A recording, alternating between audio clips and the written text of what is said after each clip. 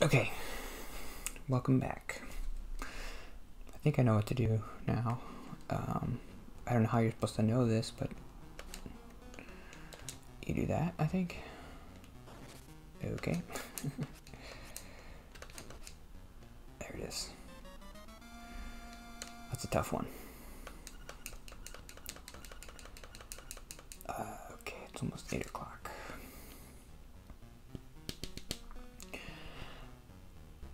I wanted to talk about Dear Evan Hansen. I guess I finished talking about The Politician. I didn't really have that much to say.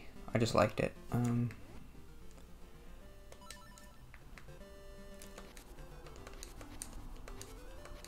Ben Platt's really good in it. I haven't really seen him in anything else. I guess he does a lot of theater stuff. So, about 2 years ago, I mentioned before that I'm a big Owl City fan. So he did a cover of one of the songs in the musical called Waving Through a Window.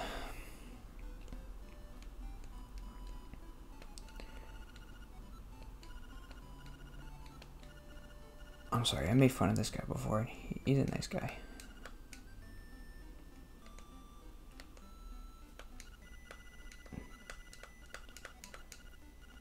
Move this box, and you will find your reward. Your eternal reward.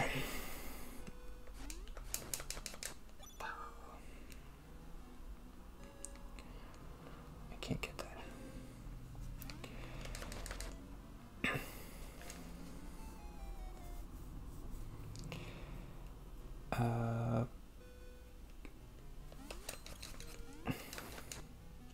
I still don't really know why he did that cover, or I know that the creators of the play asked him to, but I don't know why. I don't think anybody listened to it other than me. I mean, I guess it led me to the play, but he doesn't really have that big of a fan base, so it's weird. This is like a little maze.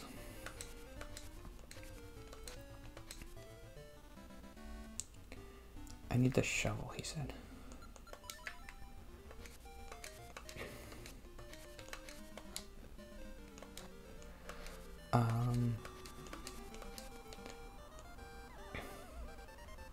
I remember listening to it in the car, and I thought that Adam had written it. Adam is the Owl City guy, and I was like, this is really good.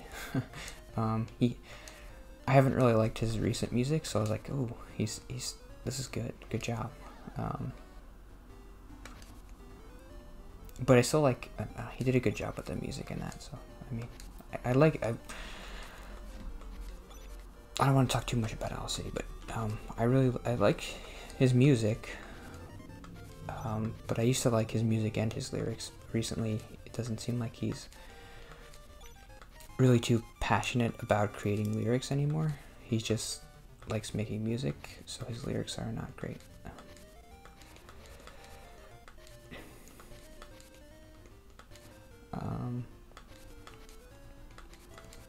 So that's how I found out about the musical. And I thought, wait. Oh.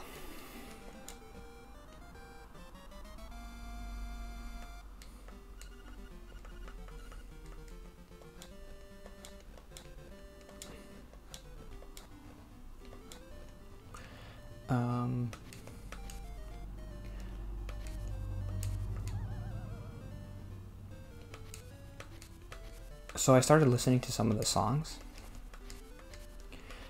and I was thinking, this is kind of like I don't know, I didn't really like the songs that much. They seem kind of generic and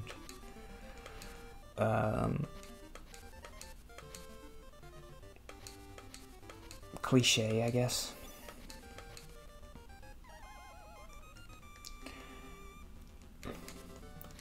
And I remember listening to a song called For Forever, and I didn't really like it.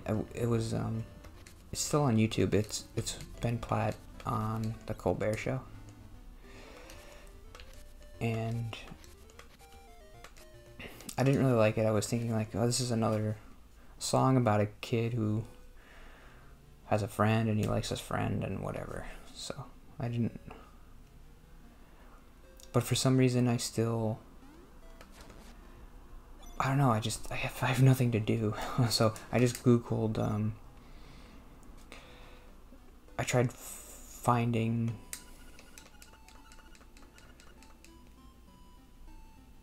how to watch the play online. I don't know why. I've never done anything like that before. Watching a musical, like a bootleg. I don't know how I knew that was a thing you could even do, but there's a really good like bootleg online that you can watch.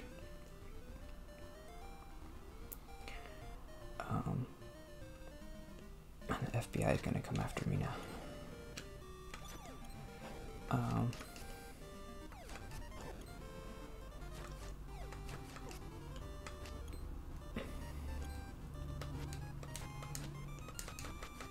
And thinking about it now, it's weird how much this musical impacted me from just watching a crappy bootleg online. Like, I never went to see it or anything. Okay, how do I get to the... Oh, I remember. This is gonna be a couple episodes, I guess. And I just decided to watch this bootleg. It was like a Saturday morning. I didn't have anything to do. And I was liking the beginning.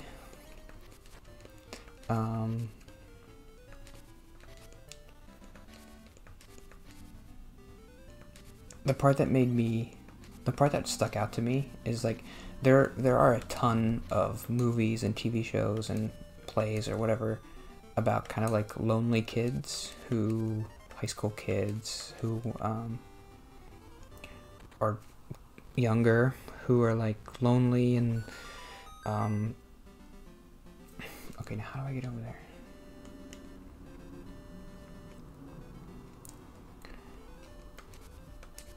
And I never really connect with those kind of things. I don't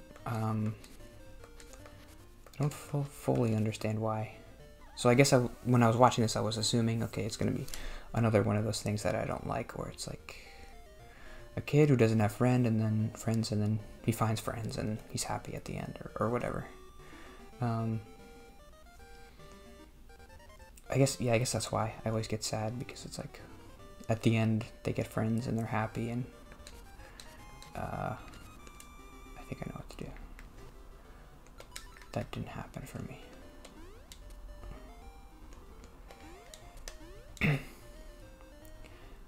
So the thing that stood out to me when I first watched it was there's one of the first scenes. I guess I might have been thinking to myself, like, okay, they're making this kid seem really lonely and depressed, but they have to give him a friend because he has to have somebody to talk to. All these movies and things, they always make these kids seem like such losers and loners and depressed and sad, but then they always give him a friend. And I always think, like, why is he so depressed if he has a friend? Oh, I don't know how to do this. And the friend's always super nice to him, and like they're best friends, and they hang out all the time, and they like each other, and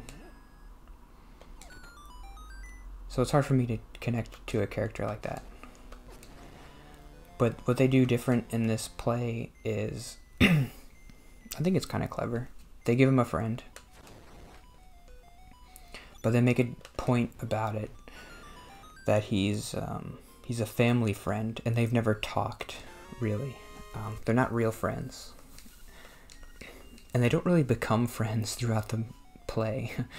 They're just kind of together through the circumstances of what happened, but they're not really friends, and I really like that.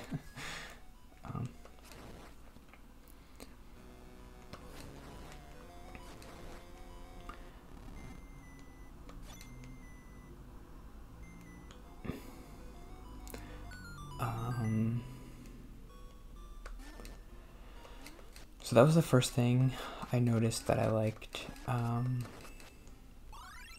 They do something that I don't relate to. I mean, I understand why they do it, which is that they make the main character, he's super nervous and anxious, but he still talks a lot when he's nervous. Which I guess a lot of people can relate to, but I don't. Like, when I get nervous, I mean, when I'm not nervous, I don't talk that much, but when I am nervous, I talk even less. So I didn't really relate to that. He's one of those characters who talks a lot when he's nervous.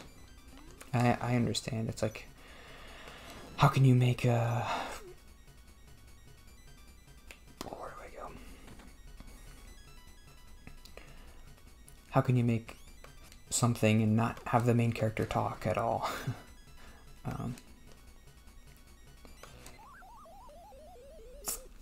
So I understand why they do it, but I wish there was another way. I don't know. I guess that's okay. Oh, really? The play that won Best Musical is okay? Yes.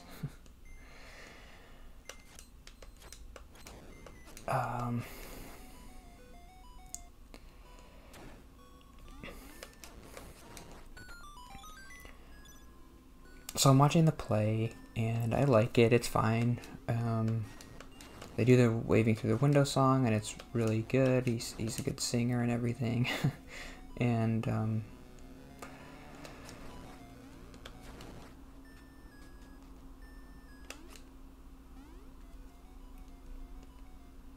the part that really got to me, like, more than pretty much anything ever, like any movie or TV show that I've ever seen has ever, I don't know if I can even say that I've ever cried this hard ever. Like, this is the hardest I've ever cried. I mean, that's just, nothing bad's ever happened to me, so I just have never cried, really, about, like, things in my life being bad. Except for, like, I guess a couple times I've cried about, like, when I was a kid, about having anxiety. But anxiety, it's such, like, a slow burn. It's not like, I don't know. It's I wasn't, I don't know, whatever. I don't remember ever crying this hard. It was this song, For Forever, and the setup to the song is what makes it so impactful, because, like I mentioned, I listened to it before and I was like, whatever, it's kind of, okay, I gotta bomb these guys, I think, right? Oops. Ah.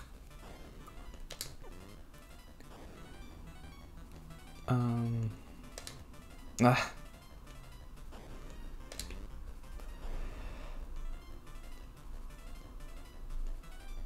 So I'll explain the setup, which is, I really like the story to this play too. I think it's a good premise, and they do a lot of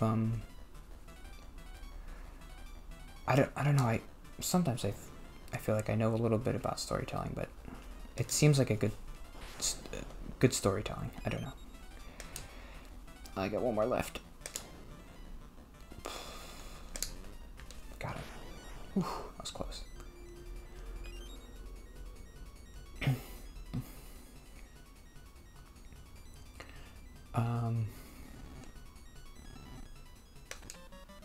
Pegasus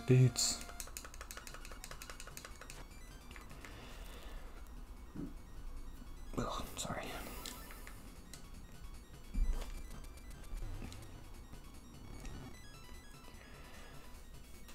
Okay, so the song that really got to me was For Forever. So I'll describe like the context is so I'm gonna spoil the whole thing probably.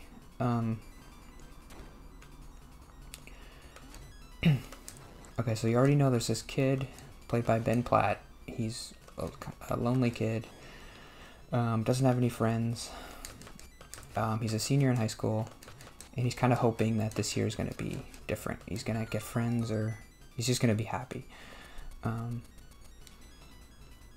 there's this other kid at school. His name is Connor.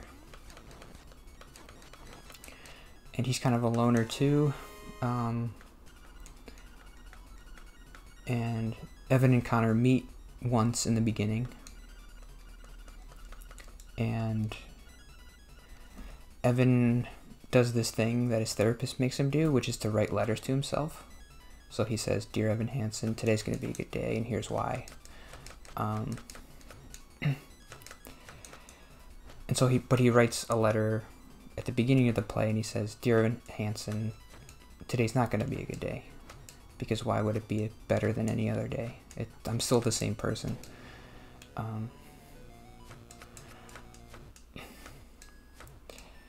And he prints it out, and Connor reads it, and he freaks out because he mentions his sister.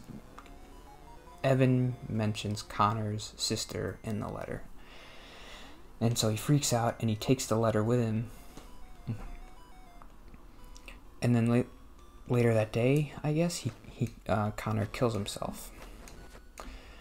And they find the letter on him, and they think that it's a letter that Connor wrote to Evan, because it says "Dear Evan Hansen" on it.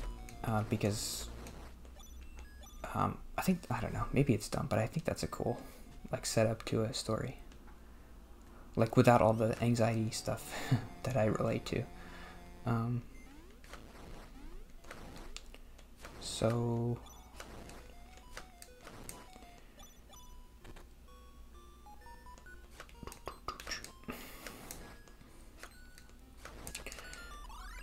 Connor kills himself, and his parents go to Evan and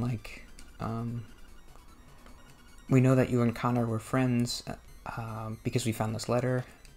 I don't remember really what happens, but then Evan says I think Connor's parents invite him to dinner, and he goes to dinner with Connor's parents. Okay, I think that's right.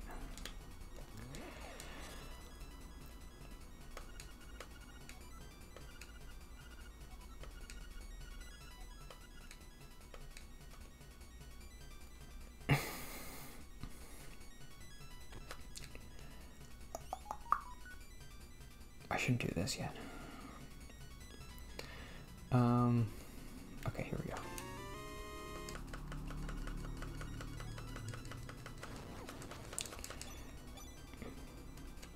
So then Evan goes to this dinner with Connor's parents. And at the dinner, he's really nervous about it, because he knows that he wasn't friends with Connor. Far away, do not fear, dash and fly. Oh, I never thought of that. Okay. But he still wants to go because he sees how happy. Well, he feels like the parents need this, because he knows that Connor didn't have any friends, and he thinks it would crush their parents if he knew the truth.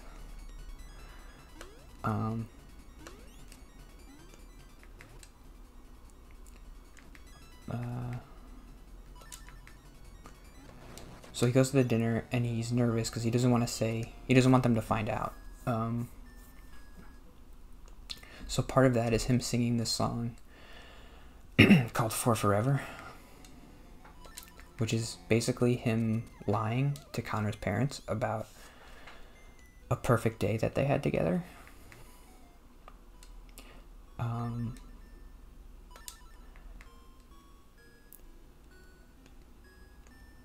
it comes across that, okay, how do I do this? This is maybe something that Evan's thought about a lot. What a perfect day would be like with a friend that he's never had. Stupid bird.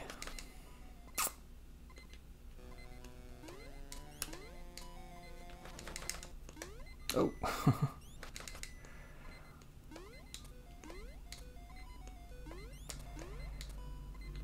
Jump. Oh, I'm gonna die, but that was cool. Oh.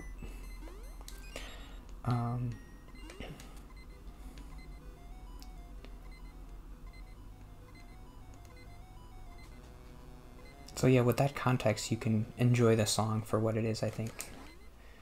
And it's, if you're like me, you'll really, I think it'll really impact you. Because I guess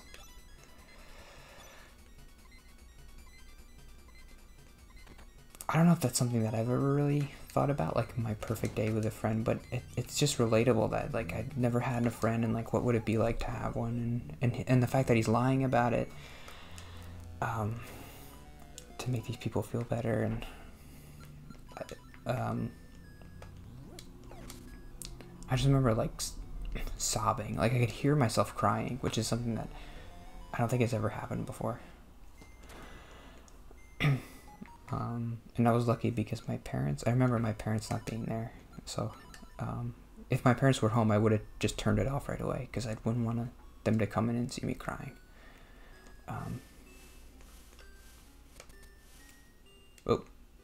Okay, so I have to wait for it to turn off, and then, shoot. Whoa.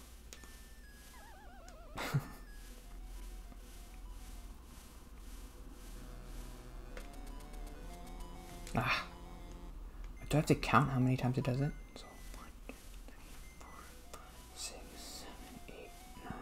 Okay, it does it 9 times. 3, 4, 5, 6, 7. No. Okay, so do it at 8. 1,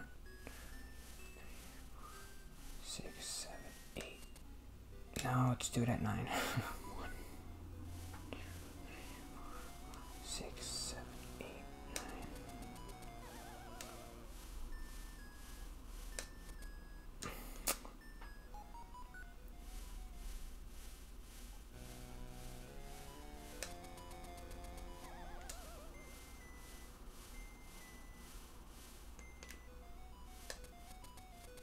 Oh. Simpler than I thought. Yeah, I just never remember ever crying that hard. And so basically, I don't really know how good the rest of the play is, because I was just sobbing through the whole thing. Like, I never cried that long before either. That song's like a half an hour in, and there's 2 hours more. And I was just crying the whole time. So I don't even know how good the rest of the play is. I think it's probably okay, but hopefully I still get that key. Okay, that's a good place to stop, I think. I'll talk more about it tomorrow.